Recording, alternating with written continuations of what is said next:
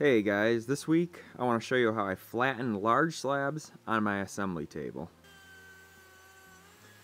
With how popular live edge slabs have gotten, it's good to have a good way to flatten them, because more than likely the slabs will be too wide for your jointer and planer. So I made a little add-on for my assembly table that allows me to do slabs that are 80 inches long and up to 44 inches wide.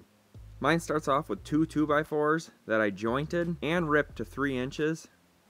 I drilled holes in them to allow me to clamp down to the bench without interfering with the top surface of it, because that is what your sled is going to ride along.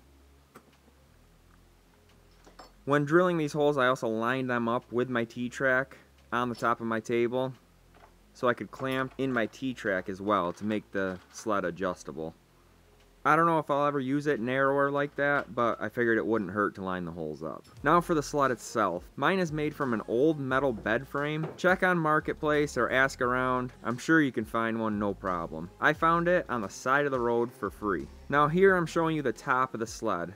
I cut two pieces out of the bed frame the same length, and then I connected them on each end using a couple pieces of 2x8 with screws. I also added iron-on edge banding so that the router will glide smoothly on it. Flipping it over on the bottom side, I also added iron-on edge banding, and as you can see, it's starting to bubble and come off in a couple spots, but this does make it glide super smooth, so I may need to find a better way to adhere it to it. And then I added a couple scraps of 2x4s that straddle the rails on my assembly table to keep it straight. To get the router ready for the sled, I put in a slab surfacing bit. This is just a cheapie that I got on Amazon. I will link it below. It probably doesn't last as long as the super expensive ones, and it's starting to get dull right now, but I have done a number of slabs with it, and it has performed pretty well. I also made a 1/4-inch plywood base for my router that fits right in between the rails of the sled nicely, and allows it to stay straight and glide super easy onto that iron-on edge banding.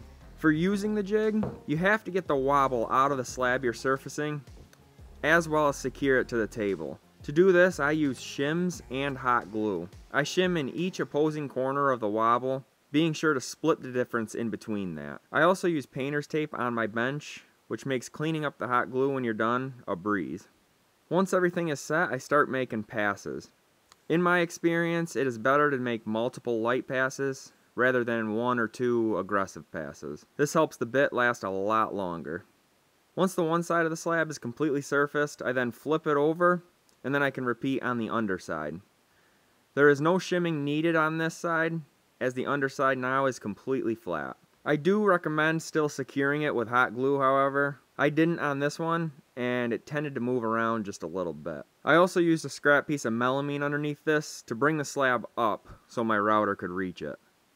Then you just repeat on this side of the slab until it's completely surfaced and you have a perfectly level slab ready for your project.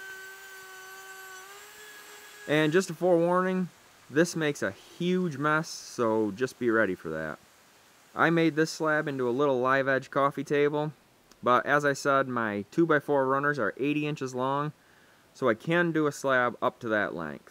I also do have a full video on the assembly table that I'm using here, if you haven't seen it, so be sure to check that out.